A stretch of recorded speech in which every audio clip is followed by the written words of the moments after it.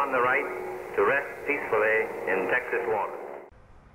Howdy and hello, I'm Travis Davis, Vice President of Ship Operations, Battleship Texas Foundation, and I'm here today to give you the straight dope in our latest update. So, since our last update way back in September, a few things have happened. One, well, at the end of September, all of our staff went to Mobile, Alabama to the Historic Naval Ships Association conference.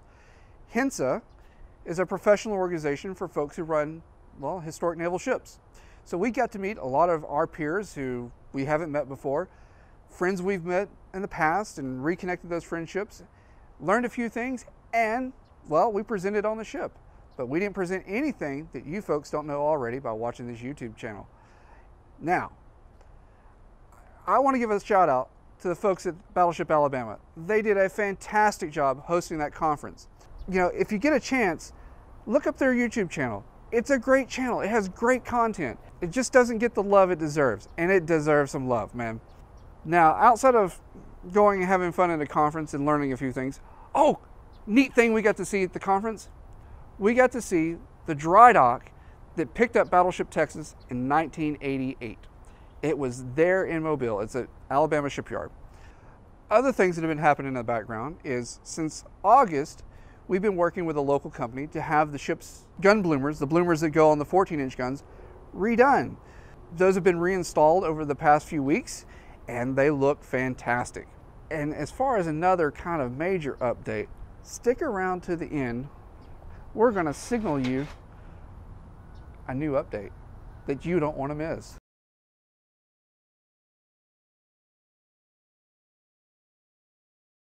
In our last update, we talked about the 4 20mm gun mounts that we completed the restoration of back in August. Well, since then, the crew's been hard at work restoring the last 420s. In fact, this week, today, the 4 guns that go on these mounts went through parkerization. So starting tomorrow and over the next few days, those mounts will be reassembled, and then the mounts themselves, the guns will be reassembled, and the mounts will be reassembled shortly thereafter. And then the gun will go on the mount, and the mounts will go outside and be covered in heat shrink wrap, which will protect them from the elements while they wait for the ship to be ready to receive them, because they're going to go back on the ship. And they're going to go back on the ship in the shipyard. So that is going on. It's been really great to see this happen. And to give you an idea how long it takes for the magic to happen here, for each mount to be stripped down, each gun to be stripped down, from the time we start taking components off a mount and sandblast them out and prime them out and paint them out, to take the gun, strip it all the way down to its base components, to put it through evapor rust, through electrolysis, whatever sandblasting, and then I should say bee blasting, because we use a much more delicate blast on those things than we do these things, because they're much more delicate objects. Anyways, to put them through all that stuff, then parkerizing, then put everything back together, and then, you know, final touch-up paints. It's about 250 hours per mount.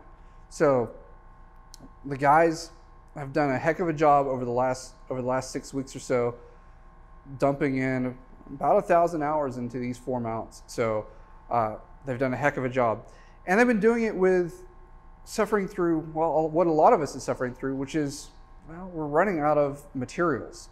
The global supply chain restriction, slowdown, whatever you want to call it, is starting to affect us as well. If you look before me right here, you have a nice row of painted hardware, except for some that aren't painted right over here. And these nice shield brackets here for the shields right here. Well, those shields anyways. So we're running out of paint. We're running out of top coat. Primer we can get all day long, but our top coat, which is PSX 1001, and it's a polysiloxane paint. It's a very, very good paint. We can't say enough about it. A lot of other ships use it.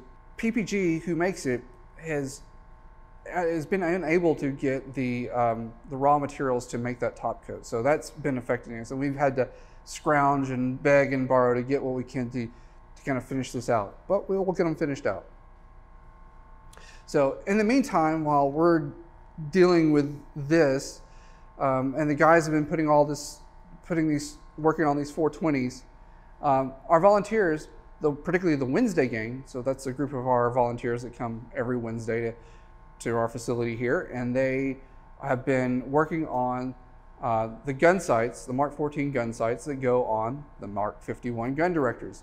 So they've been taking them apart, scraping them down, getting all the loose flaky paint off, fairing the paint, and then addressing the corrosion issues on them.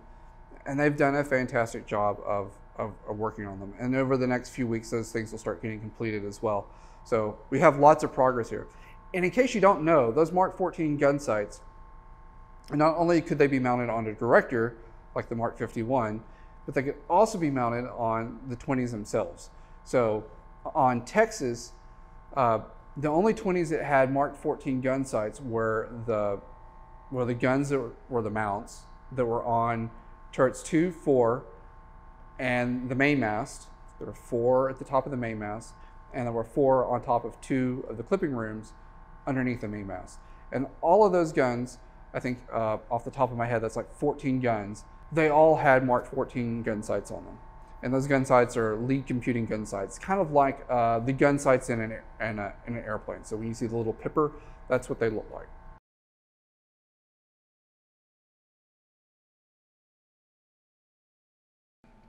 Since the ship is not leaving for dry dock until Q2 of next year, we've decided to restart some of the projects that we stopped a few years ago. One of those projects is CIC. And from our CIC video, you noticed it was in pretty good shape. It was largely restored. Well, that's true. There's still a lot more work that needs to get done. And one of those things is, this SG range and train console. And if you watch that video, I pointed out where this device set. And once it's restored, it'll go back in CIC. So the guys working on CIC right now, they're working on finishing, touching up all the painting, getting the pieces back where they should be. And we anticipate that work will take us pretty much right up until we have to get the ship ready for the final tow prep.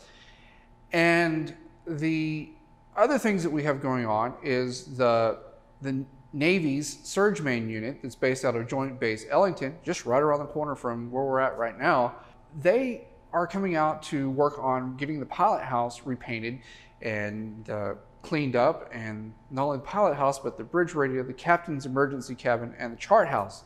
And we're going to do a couple of other spaces as well with them, and we're going to keep working with them all the way up through until the shipyard and potentially into the shipyard.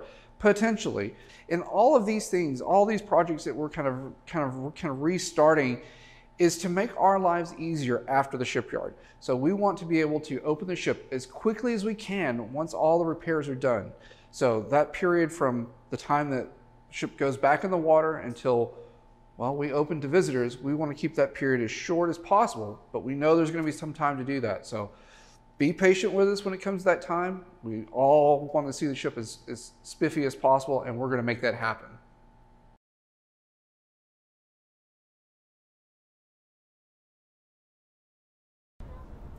We are excited to announce that Battleship Texas will be coming to Galveston, Texas for repairs.